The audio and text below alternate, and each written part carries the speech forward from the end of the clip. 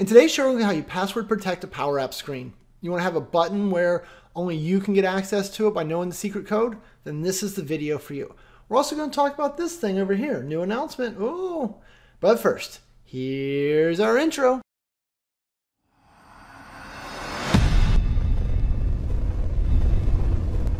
Hi, my name is Shane Young with PowerApps 911. Those guys. And still those guys. But don't worry, we'll explain the whole company differences at the end of the video. First, let's get into what you want to learn about, and that is password protecting PowerApps screens. So in this video, what we're going to do is we're going to look at how to set up that password box. We're going to use some pop-ups to do that. And even more fun is if they put in the wrong password, we're going to send them off to a waiting room for a little bit and punish them for typing in the wrong password. That way no one tries to power their way through it, right? We've got to have security conscious even in our PowerApps. So it should be a lot of fun. Let's just switch over to my desktop and get started. Okay, so we'll just open my browser. And so here you're going to see our app. And so what I did in this video was I went ahead and built the whole app first because there's a lot of little moving pieces. And I just thought it would end up making an hour-long video. And I didn't want you to have to sit through an hour of me putting controls on the page and stuff. But don't worry, we're going to go through every ounce of functionality and make sure that we explain in great detail how they all works. We're just not going to spend time adding buttons, adding galleries, and all that. So before we do any of that, though, let's demo the app. So let's hit the preview button. And you also notice that I, as a special occasion, made this app just about as pretty as I can make an app. I've made some slightly prettier, but this was really stretching it for me. You guys have seen enough videos. You know I make ugly apps. What do? You guys need to keep making pretty apps, so. Okay, so this simple app, if you click Add Customer Data, just a normal screen everyone can get to. Yay, adding customer data, home. We say View Customer Data. This is just a gallery screen, same type of thing. We can browse through, jump into people's records. Yay! You can see my pretty face. You can see for my wife, I did a little Rudolph thing. My dog, that's a picture of him. Apparently I went with the Christmas theme. I didn't even mean to do a Christmas theme. That's what I did. This is a image, whatever. Lots of fun. Okay, anyway, back to home. What you're really interested in, though, is down here at the bottom, I have an administrators only button.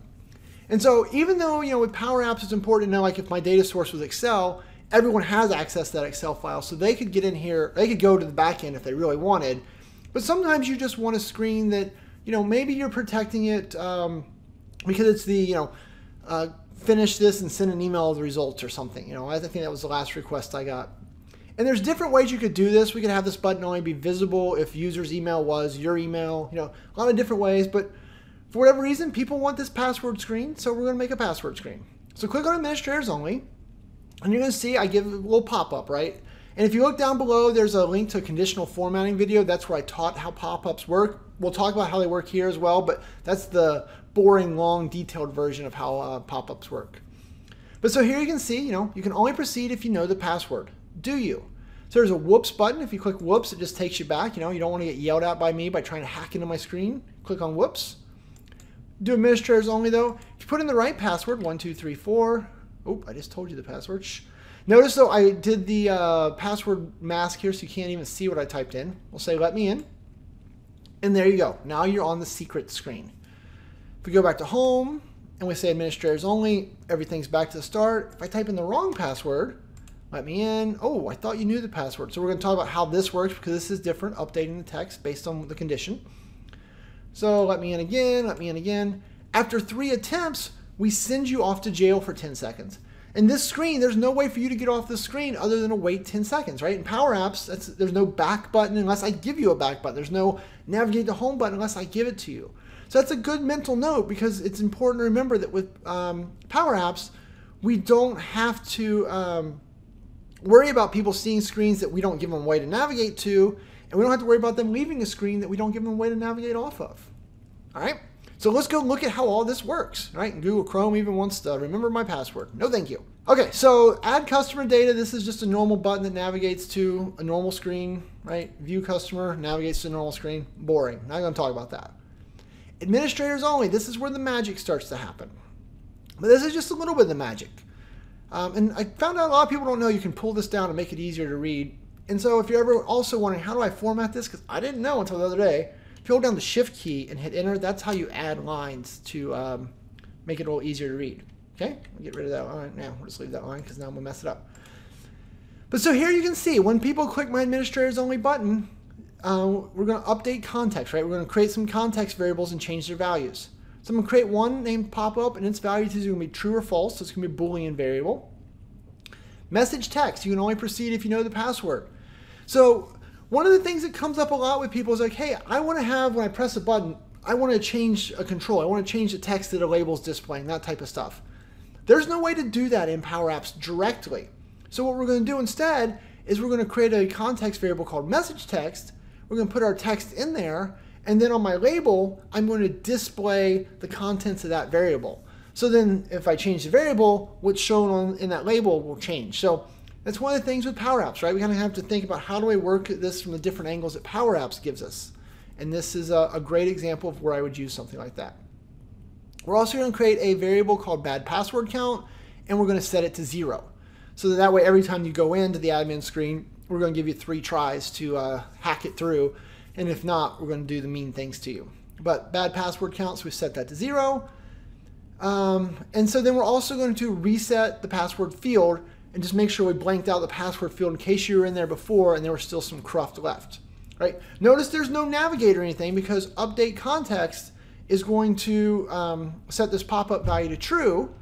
And if we look right here, I took all those controls and I set the visible property, not for the individual controls, but for the actual pop-up group itself, I set that to the value of pop-up. And so pop-up is either true or false, and visible either takes true or false. So not a lot of extra coding there, just put the variable's name in there because you made it true or false.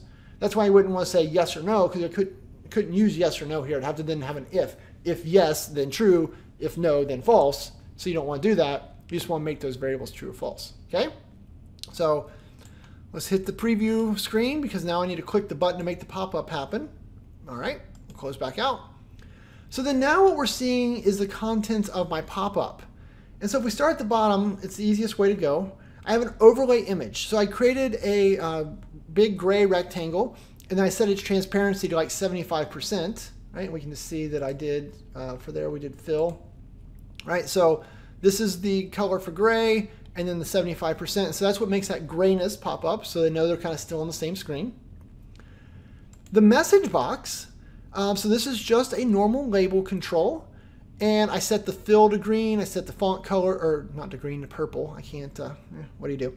I set the font to white, and then for the text, instead of having something hard-coded in here like we normally do, I'm just using that message text contextual variable that we just talked about.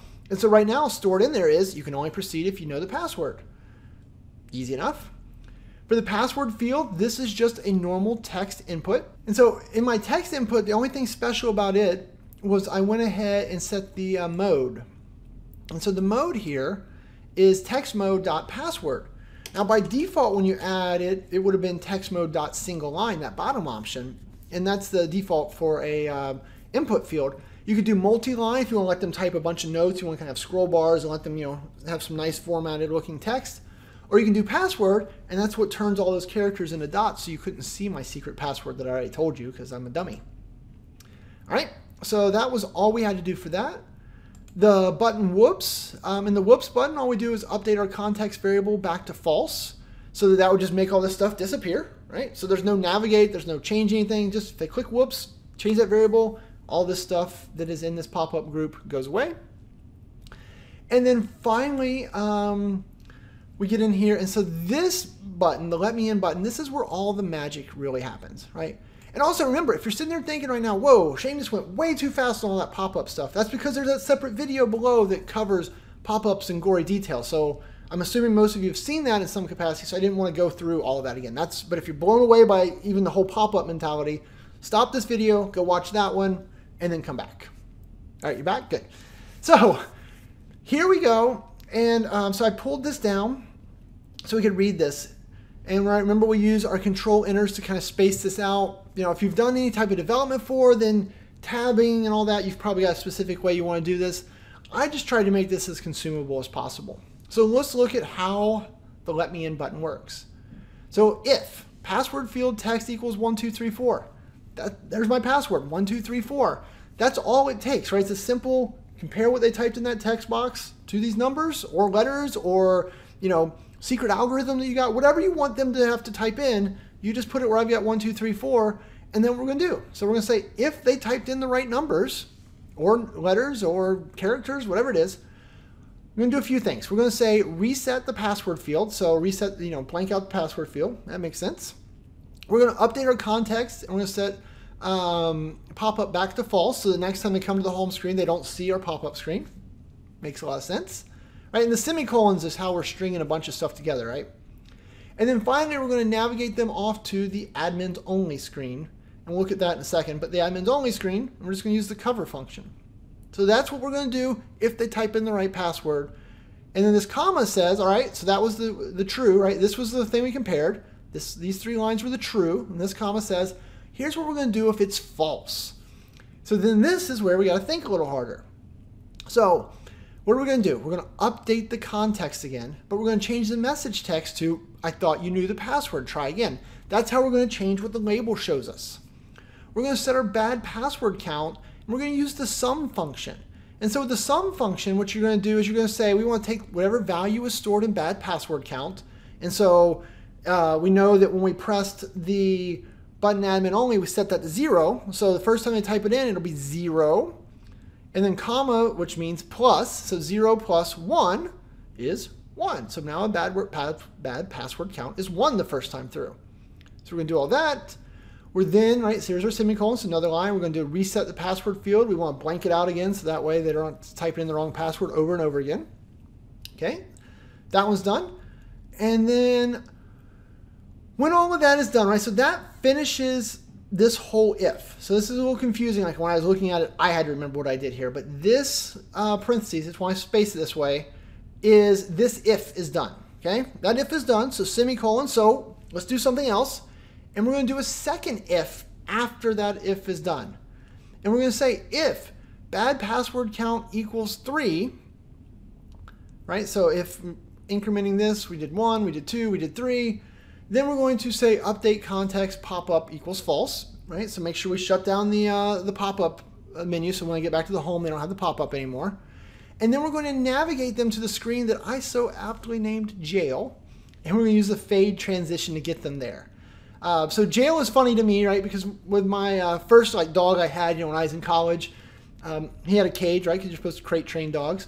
And so for whatever reason, because we were dumb college kids, we named his crate Jail, right? The dog doesn't know. He doesn't know what jail is. So we just like, go to jail. And he would go to his cage like he was supposed to. So the new dog, Chewy, the one that had the big elf ears, he's a good dog. He does not have to be crate trained. But the first dog, for the first 2 or 3 years, he's a little rambunctious in our apartment. And, I mean, college apartment, there's a lot of valuable stuff in there. No, there wasn't. But we didn't want him, messing up the place when we were gone, so he had to be crate trained. Anyway, you don't care. My dog's cage was named Jail, so that's what I named this screen that we send people off to. Okay? So that's it. That is all of the functionality that it takes to make this let me in button function, right? We got the, what do we do if I put in the right stuff? What do we do if I put in the wrong stuff? If they put in the wrong stuff too many times, then let's send them off to jail. So let's go look at jail. So we'll make this smaller again because it does get in the way. So on the jail screen, we got 2 things. We have a label. So this is just where I have the text. The first time I did the video, the text was a little mean. I decided to make it a little less mean. So for the video, there you go. I'm a nice guy. And then also hidden on the screen right now, I have a timer control. And we'll change that back to true. And the reason I had it hidden was because I didn't want the people to be able to see it or click on it. And, they don't need to know. They got to sit here for 10 seconds. They don't need to see me counting down. But what happens is with this timer, there's a couple of things. So visible, true or false. So we'll make it back to true. Duration. So this is how long you need them to sit here. Remember, this is in milliseconds. So this is 10 milliseconds. So if you made it 60,000, that would be 1 minute. Made it 600,000, that'd be 10 minutes. However long you want them to be sitting here, because they can't leave the screen without, completely closing the app. Right? There's no way for them to navigate anywhere because there's no buttons on the screen to navigate them away. So then what we did, we also made sure that the timer automatically started when you land on the page. So that way it's only 10 seconds. And then finally, on timer end, we then navigate them back to the home screen. So there's a separate video below on the timer control as well. Maybe you want to have a button here that says, "Are you sorry?" And only after they click the "Are you sorry?" button does the 10-second timer start.